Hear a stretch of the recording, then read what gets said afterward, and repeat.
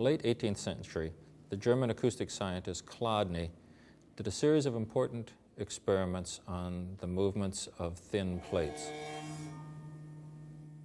His technique was to spread sand or salt on these plates and then bow them with a violin or cello bow in various places and to observe the curious and beautiful patterns that emerged.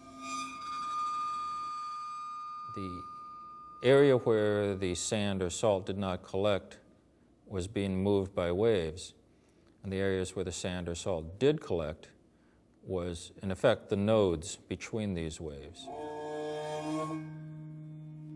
The fact that these waves were being produced with a musical instrument, the bow, related the waves in the plates to sound waves.